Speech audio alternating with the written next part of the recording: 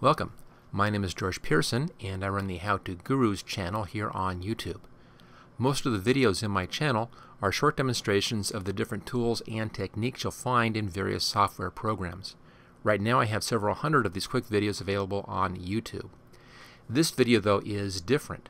This is part of a new series of longer demonstrations that I'm doing to show you how to complete complex projects from start to finish using a variety of techniques and tools.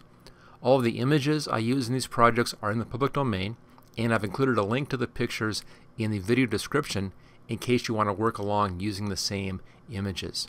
Okay, let's move on to the project.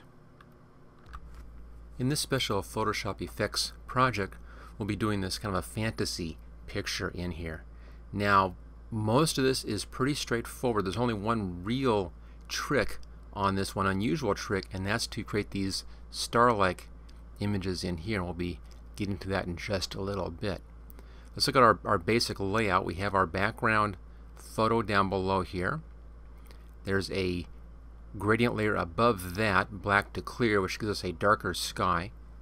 We then have a gradient fill layer, which gives us our coloration, our kind of magical coloration happening in there.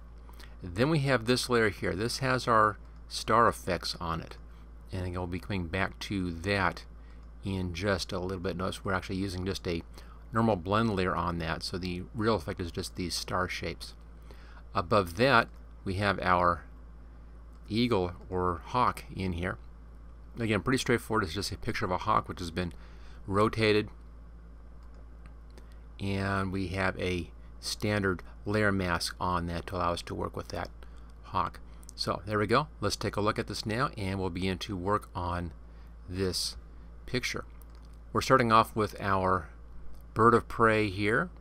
This is a public domain image, and I have a link for this one along with a link to the forest in the materials section, so you can take a look at that link and download these same images if you want to work along with this exact same project.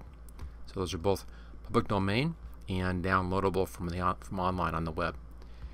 Let's start by setting up our new file. I'm going to be using this as our base file since that's our background. So we're going to take the bird image. I'm going to float the bird image. Just pull it down. So I'm floating this layer. I'll pull the background over here. We can then get rid of that. So here's the bird sitting on top of our background layer. I want to resize this, make them quite a bit larger. You can see here it's pretty good size. It's about half, a little more than half the overall width of our image. So we want to bring our bird image up and give it a little rotation so it looks a little more interesting. So edit, transform, scale. Hold the shift key down so that you scale it proportionally, and I'll make them about that big. That's pretty good. And then let's rotate this image. Edit, transform, rotate. Just come outside and just find a nice angle. Something around in here should do pretty well for us. There we go. It may not be as exactly the same as our sample here, but it's about what I want. Maybe the bird's a little bit larger, and that's fine. Okay, now we need to come in and create our mask around this. So we have just the bird showing and nothing else. And we'll do that. You can use any technique you want to on this one. It's a pretty good image in here, as you can see. And a lot of our standard techniques will actually work very, very well on this. The problem areas are going to be the feathers around here, because especially right down here they get to be the same value as the background. So you could start by doing a magic wand style approach and then clean that up after you have the basic selection. So I'll go ahead and we'll try that. Let's just back up a little bit here. So it's a pretty good size in our window. There we go. Okay, magic wand. Let's start over here with kind of a blue. That gets most of that. And click into our white area here, and that's almost the rest. I have my magic wand here set at a tolerance of 30. It's not set at contiguous, so I had to click it a couple times to do that. Let's now move in. I'm going to switch over here to the polygonal lasso tool, and we'll use either the add or subtract to clean up this selection. And see here we have a couple of spots in here. There's some spots, here's a spot. I want to add those to my selection, so let's click on add, and then I can just do a big selection just kind of around those like that back at the beginning point. Double click and that adds that into the selection, or we can delete that from our selection. Should I keep in mind that the selection is actually the outside area. So there we go, we just removed that. So a little bit right here, you can see that. I'll just do the same thing, just do kind of a shape around that. Back to my beginning, gets rid of that. There's a little one right there. Same thing, I'm just going to do a little shape around that. I'm just removing those from our selection. Okay, let's take a look at the edge now. And as I mentioned, the bird feathers are giving us some problems. Now the selection is out here. So if we remove from our selection, it will then do what we want. We want to remove anything on our feathers and keep the outside as our selection area for the moment. So let's zoom in on these. Little soft edges there, that doesn't really matter. I'm not going to be worrying about that for this particular image. So I want to remove, in here I'm going to start in like that so I can see my beginning position. I'm just going to come around and do the edge of this feather, kind of redo that myself, and just come around till I have a good spot over here, and then back and finish that, and that gets rid of those. Scrolling up here, same thing. I'm just going to start inside so I can see where I'm beginning, and I'll come around and redo the edge of this feather, and back inside, back to the beginning again. Again, removing that. Scroll down and continue on with our feather adjustment here.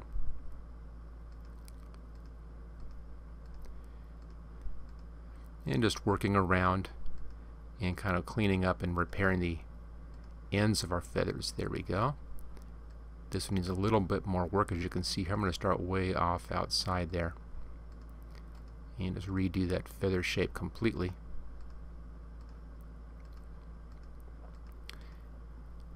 And same thing, just work around back to our starting position, which is along here somewhere. There it is. And our next feather. The rest of the bird should be pretty good. It shouldn't really need anything. It's really going to be just these edges, but we'll take a look at all the edges anyway just to make sure that we're okay. And again, I'm just making just a fast selection here back to the beginning. There we go, that's good. Over here and get this feather. So you can see if you have the right picture with the right background, if there is good separation, you actually can use that magic wand to make most of your selection for you. I tend to stay away from the magic wand because it frequently just does not work. But in this case it works out pretty well aside from these feathered edges.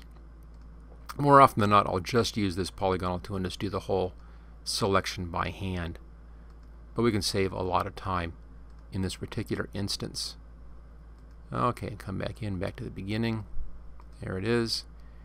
And a couple of feathers to go, and we'll be done with this step. We'll, of course, check the wrist of the bird, make sure that everything else is fine, but I think we'll be okay. We'll be adding a glow around the bird, so that's going to hide any little bit of sky showing on that end. That's not going to be an issue with this particular picture. You need to also keep that in mind. What does your picture look like? What's your final output going to be looking like? And that can determine exactly how careful you have to be. Sometimes the outlook, if you're not actually perfect, it may not matter because of the final effect that you're doing. That's the case here with this bird. The final effect will hide any little haloing that we might be getting around that edge, so that's not going to be an issue. Okay, just coming around our final feathers in here. There we go, back to our beginning. That looks good. Scroll up. I think that one's okay. I think I'll just leave that one as is. Let's now just switch over to the standard move tool, hold the shift key down, and then I can pull the picture around like that. And I'll just quickly check the rest of these feathers, make sure they're looking good. Good selections on those. So far so good, not seeing any problems anywhere. And just follow along on that edge and make sure that we have a nice clean selection.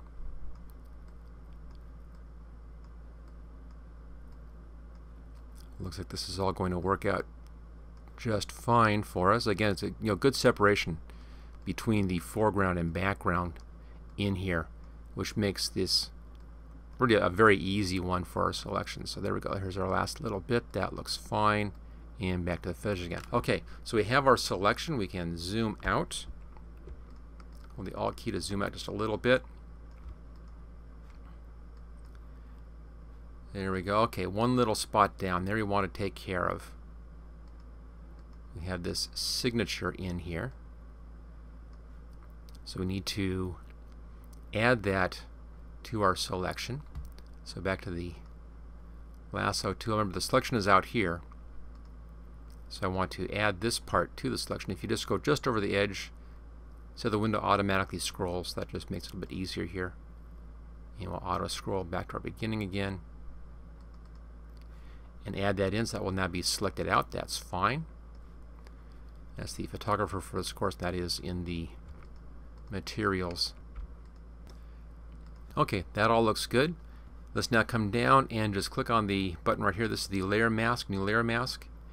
And that automatically gives us a layer mask cutting this, showing this piece and not showing the bird because we were selecting that outside section. So we need to invert the layer mask. So up here to Image, Adjustments, Invert. There we go. That inverts that layer mask, and there's just the bird masked out. That looks good. Now I want to fill the rest of this area out here. Notice we have a lot of white outside. I need to fill that area so that's all black. If I grab the magic wand again, I can actually just select in that area. I clicked out here in the white area, and since we're on the mask, you can see there's the outline showing that we're on the mask. So clicking out there selects that area. Let's just go ahead and fill that with black, and come up here, get our paint bucket, make sure we're on black, click into that area. That then fills that with black. That's good. Select and deselect. So you now have a nice clean selection around that. Okay, bird and the background. So far so good. Now let's come in and let's do a little move up, a little bit right up there. You can see I just made a little move, and it's a little bit showing at the top up there. I'll do the same thing. Let's just put this back to the default colors, and let's click into that area, and that gets that bit. And I'm on the wrong layer. Let's just undo that. Go over here. There we go. Let's try that again. Make sure that you're on the layer mask when you do this. There we are, and we'll fill that. Okay, so now that is clean. Let's get to work now on the background. The first thing I want is to darken down the top of the background. There's kind of sky. I want to bring that down. So we can see over in here, we've taken that down with this layer mask and using black to clear. And we're also using a blending mode of darker color on that, and then an adjustment on the opacity to get the setting just right. So that's our first step. So let's make a, you can either do an adjustment layer on that one or just a straight layer. This is a straight layer. So new layer, there we go. Let's grab our gradient tool. Check our gradient set. We want the foreground to transparent, which is that one. And then if you go outside of your image up here, hold the shift key down, which will give you a perfectly vertical line. We can then pull down the gradient top to bottom, and that gives us going the wrong direction. Let me see why. Okay, it's set on reverse. Alright, let's just make sure that's not reversed. There we go. That's from a previous demonstration. Okay, hold the shift key down, pull it straight down. that darkens down that sky area, as you can see. Let's now adjust that to darker color.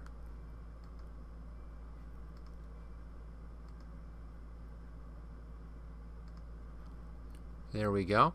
And then bring the opacity down to a nice setting. That just allows us to knock down that sky area. So there it is without, and there it is with, and it just knocks down that sky.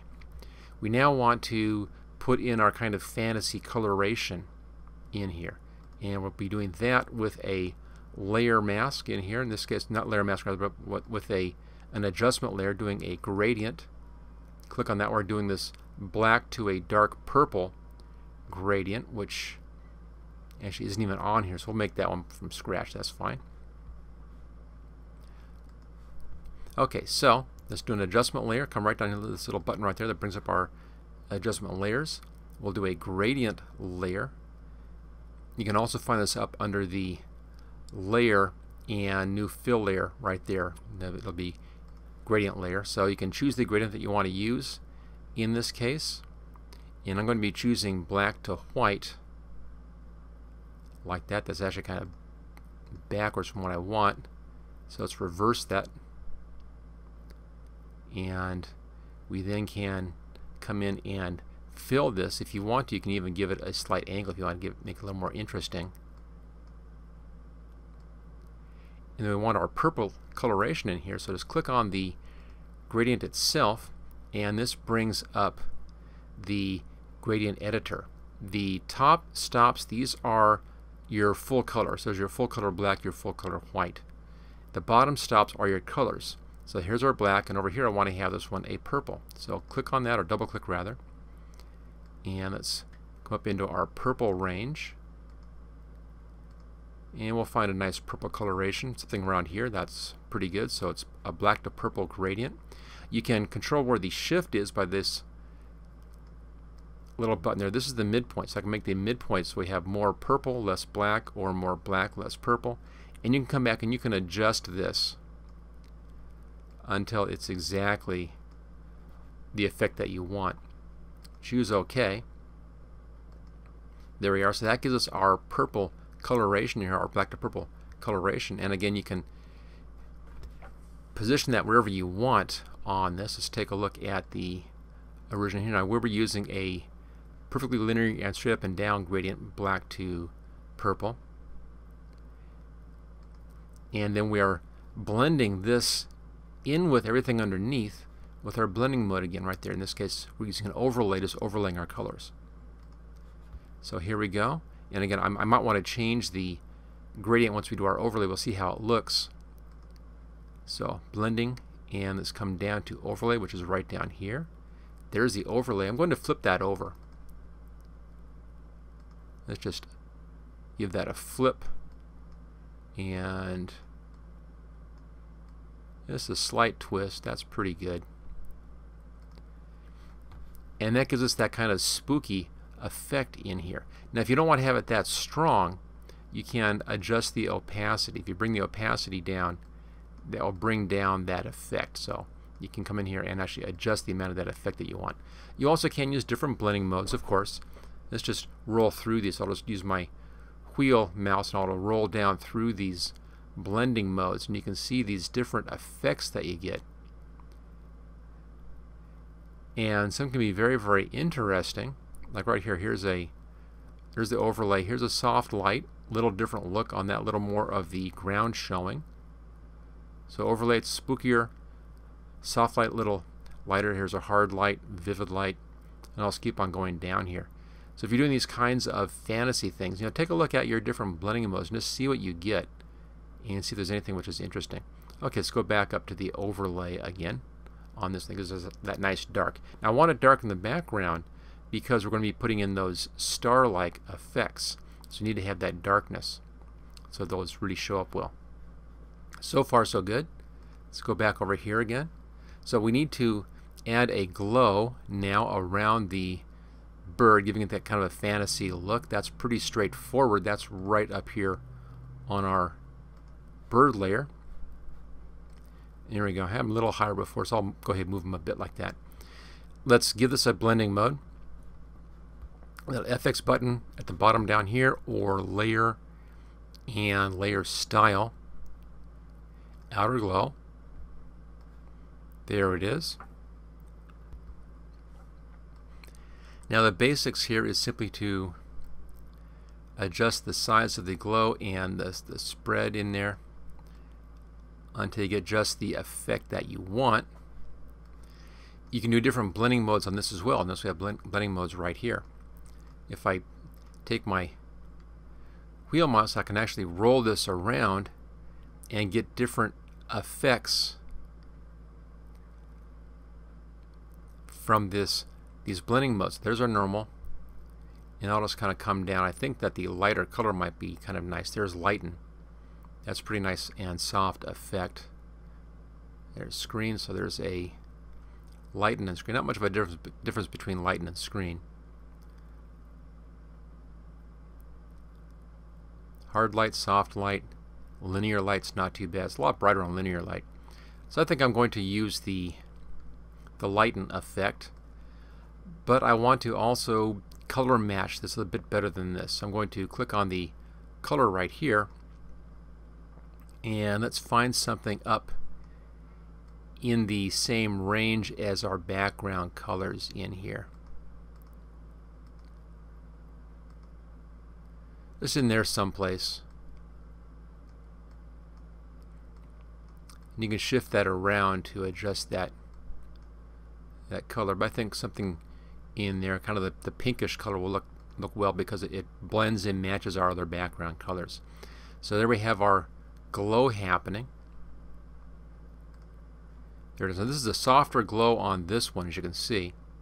So if you want to soften up that glow or adjust that edge again, go back to your effects and down to your outer glow layer, and then you can come in here and adjust the amount, a little bit of spread if you want to. You can adjust the size a bit so it's a little bit larger, like that. Bring the opacity down a touch, and by just going back and forth among these different controls, you can adjust that effect around the edge of the bird. They have just the amount of fantasy effect you want. I find in most fantasy pictures a little more is usually better than a little less. So being a little heavier handed is okay on these kinds of things. You also, if you wanted to, you can come down and actually change the shape of your contour for some interesting special effects kind of things in here. So there are all kinds of strange little possibilities that you can use. We'll stick with the default on that. Okay, so we've adjusted our glow. The last thing we need to do now are those star-like shapes in there.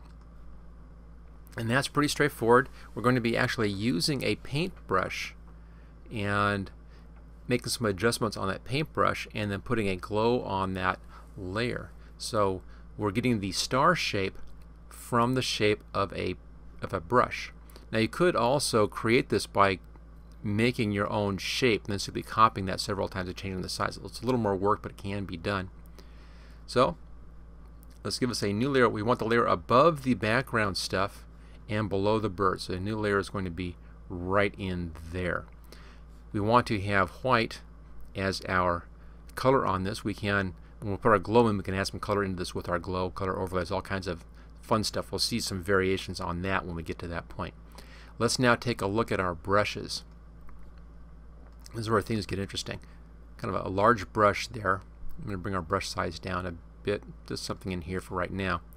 Now if we look at the brushes, there's all kinds of brushes, including specialty brushes. Now here's kind of a star-like shape right there.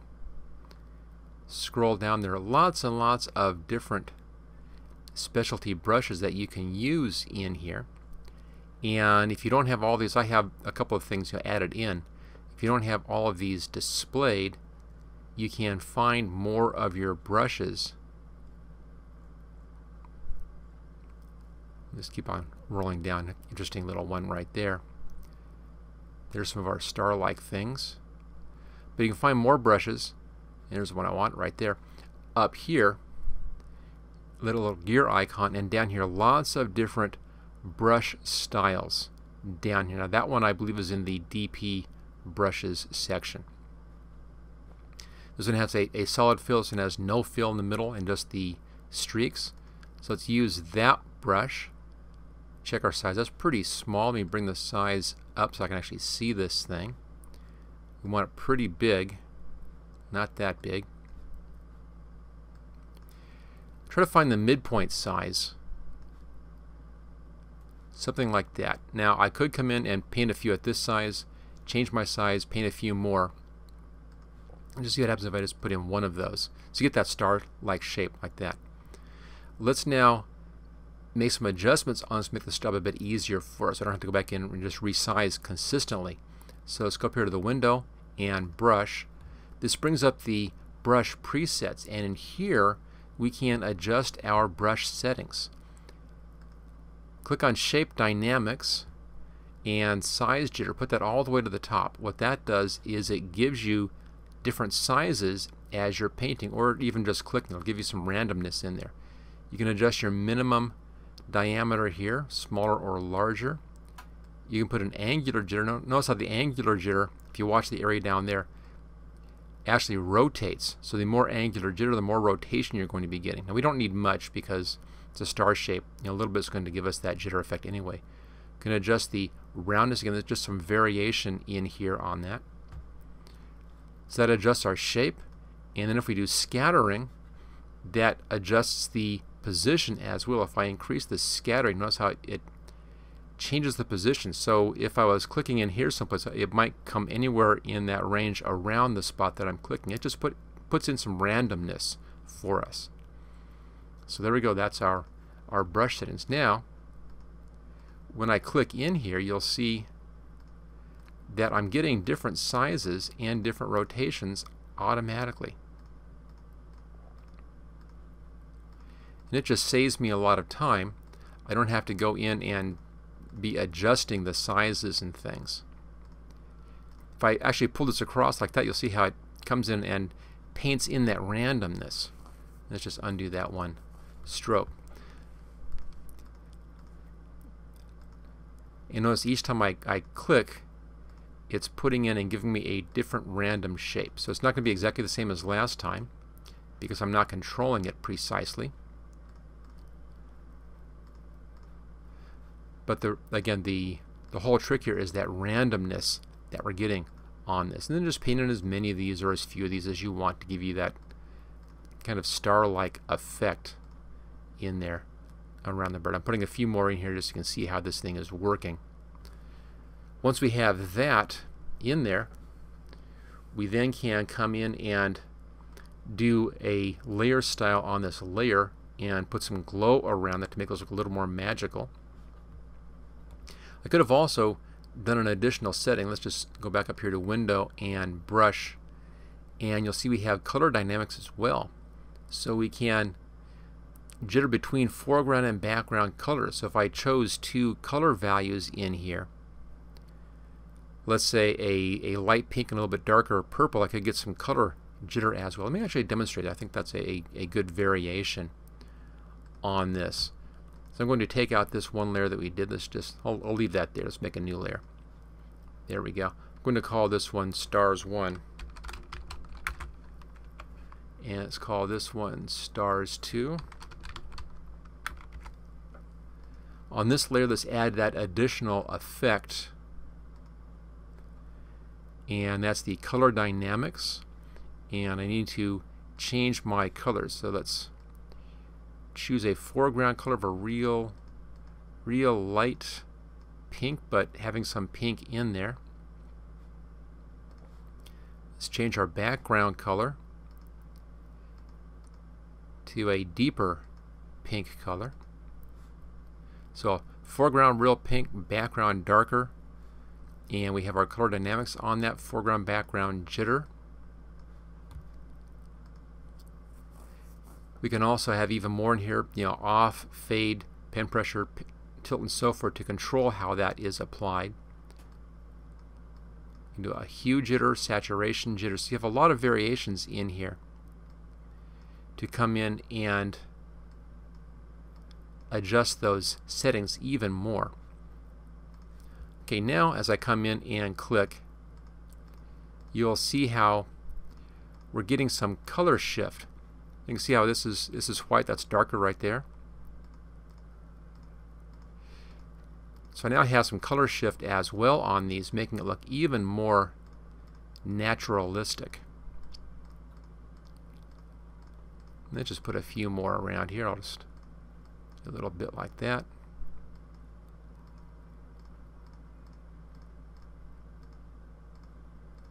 And again, all these jitters that we put in there gives us that randomness that I want, so it doesn't look like we're just coming in and painting something which is just repeating the same thing over and over again. It looks much more natural this way. Alright, now let's put our layer style here. Layer style. We want outer glow. There it goes. A lot of glow on that, as you can see. We can adjust the size of the glow here.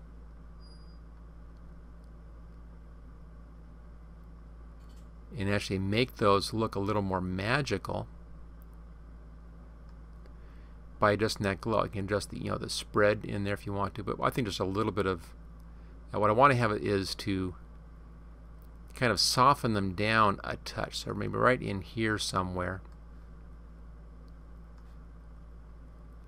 Looks pretty good. And again, we can adjust our blending mode if you want to change that style as well. There's multiply, color, but I'll use the wheel on my mouse here to kind of scroll through these.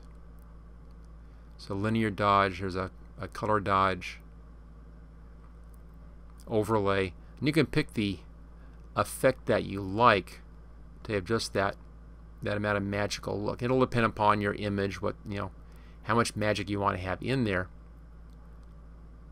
on these different overlays here. Kind of like the soft light. It's just a little bit, not much, just a little bit of glow from the soft light. And there we go. So the stars, that's a real trick on this one. Again, that is using a special brush. Finding the right brush shape and then working with these brush presets in here to control these dynamics, and that gives us that randomness that makes it much easier to create this kind of an effect. Now again, I could have done this whole thing by adjusting my colors each time, changing my size of the brush each time, and that kind of stuff, but it's much more work than just letting that be handled automatically by Photoshop. So there you go. That's how to create this kind of a magical look picture. Thank you for watching this special Photoshop photography project video. Don't forget to subscribe so that you will get first notice of new project videos in the future. Just click on this link right here where it says subscribe here. You can get all 12 project videos in this series along with 26 special videos demonstrating the tools and techniques that I used in these projects by clicking on this link right down here. And then thank you again for watching this training video.